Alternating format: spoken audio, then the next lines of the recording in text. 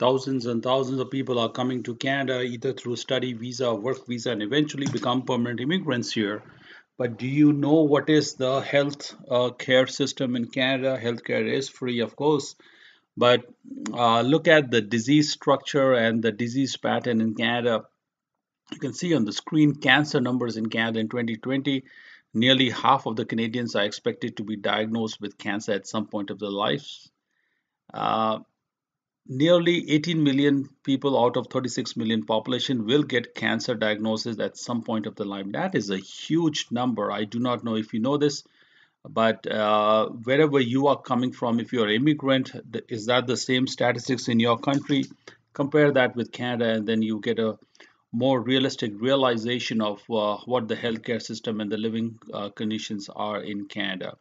This is a report published 2 days ago uh, on CBC News. You can type the title as you see on the screen and put this on Google, and you can read the screen on your own. This is a photograph about somebody getting a mammogram, and all this was, I think, done in the BC Vancouver area, and this is from the BC Cancer Society.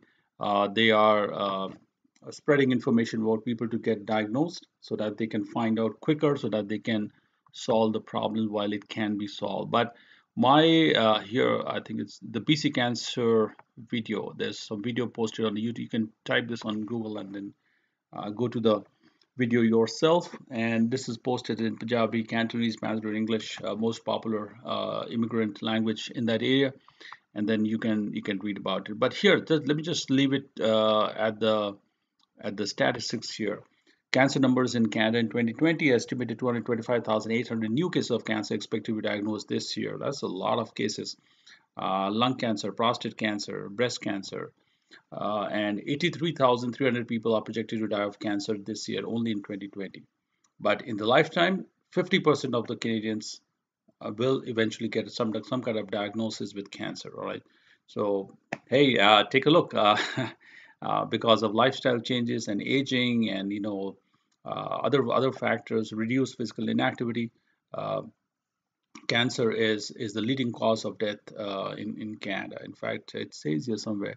So leading cause of death in Canada is let me see if I can find it here. Yeah, here's highlighted on the screen. Overall, cancer remains the leading cause of death in Canada. My God, that's a very alarming statement. But hey, you can read this article on your own. It's on CBC News. All right, so you can see it's who wrote this article and where it is posted, and then you can do your own analysis. If you want to leave a comment, please do. Thank you.